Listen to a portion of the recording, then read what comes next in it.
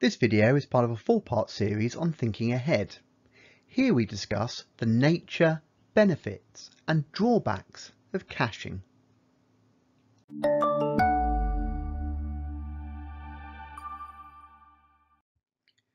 So caching is an excellent example of how thinking ahead is actually implemented in computer architecture. Instructions or data retrieved from secondary storage and placed into main memory often remain there in case they're needed again before the program using them ends. Caching results therefore in faster retrieval times, as instructions or data don't need to be fetched from secondary storage, which was much slower. A more advanced version of this concept is prefetching, which involves data being requested from main memory by the processor before it's even actually required. Now, although it's much quicker to access items from main memory than secondary storage, it's far quicker still to access items from registers or dedicated cache memory located on or near the processor. Of course, for prefetching to work, clever algorithms need to be designed to predict with a high degree of certainty that an instruction or piece of data will soon be required. A good real-life analogy of caching could be queuing to purchase tickets. You could take your wallet out of your pocket and your payment card out of your wallet, so you do not have to waste time finding it when you finally reach the front of the queue.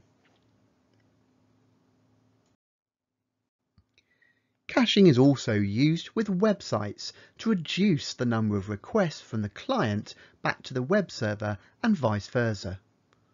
Overall, caching is a good thing, as it tends to improve speed and overall efficiency. However, there are potential drawbacks. The nature of predictive logic means caching algorithms can be very complicated to implement. The wrong data is often fetched and cached, and subsequently it has to be removed or flushed from the cache. Maintaining the correct sequence of instructions or data items in these circumstances can prove to be problematic. Having watched this video, you should be able to answer the following key question. What is caching, and what are some of its potential benefits and drawbacks? To help get your head around everything to do with computational thinking, we have a freely available downloadable cheat sheet. It's got two sides to it. There's a basic poster that reminds you at the top level what the 5 different strands are, and on the back there's a much more detailed explanation. This resource is completely free from student.craiganddave.org. Just scroll down and select the section that says A-Level Revision. You'll then see a section called OCR, AS and A-Level, and there's a number of cheat sheets in there, including 2 versions of the computation one. Just click download to get the zip file.